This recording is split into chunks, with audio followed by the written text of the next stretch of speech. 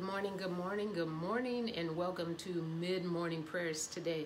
This is Christine Holmes-Mason of ChristineHolmesMason.com, and this is Mid-Morning Prayer, where we pray for those who've been diagnosed with various diagnoses like cancer, heart disease, diabetes, all kinds of things. And it doesn't matter what the sickness or disease, Jesus is the healer. And so we're here to proclaim that today and to stand in faith and in agreement with you that are out there that are believing God, amen, for the good report. Hallelujah. Whose report will you believe? Amen. We will believe the report of the Lord. So it doesn't matter what the diagnosis is. Amen. He has already given you a good report. Hallelujah.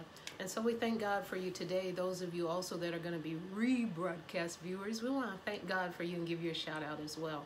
So blessings to you all on Periscope and on Facebook as well.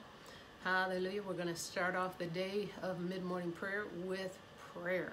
So praise God. Father God, we thank you for this day and all that it contains, and that greater is he that is in us than he that is in the world. We thank you that we have world overcoming faith, that we are more than conquerors because you said we are.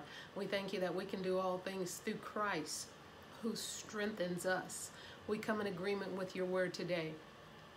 And we thank you, Father God, that you are the saving strength of your anointed, that we are strengthened today, that we have more strength than we had yesterday, that we're strengthened with all might according to your glorious power. We thank you for the strength of the Lord, that we can leap over a wall.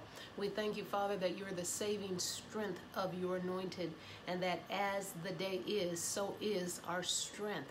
We thank you, Father God, that you strengthen us morning by morning. You strengthen us, and we thank you that you even cause us to hear as the learn, that you cause our ear to hear day by day, that you cause our ear to hear from you. And so we thank you for our daily bread, and we thank you, Father, for your goodness, your daily goodness, that you load us with benefits, Father. We thank you that we can taste and see that you are good. We thank you for your benefits, that you load us daily with benefits. So we thank you for the promise of Psalm 103 today, that you heal all of our diseases, that you forgive all of our iniquities, that you daily load us with benefits. Amen. God is a good God. Hallelujah. And he's looking for somebody that he can be good to, and he wants to be good to you. Amen. And so receive his goodness today. Receive his loving kindness today. Receive his forgiveness today. The debt has been paid. Amen. You don't have to live the rest of your life paying for a debt that already has been paid. Amen. And so know that Jesus paid the debt. He paid the price for your sin. He paid the price for my sin.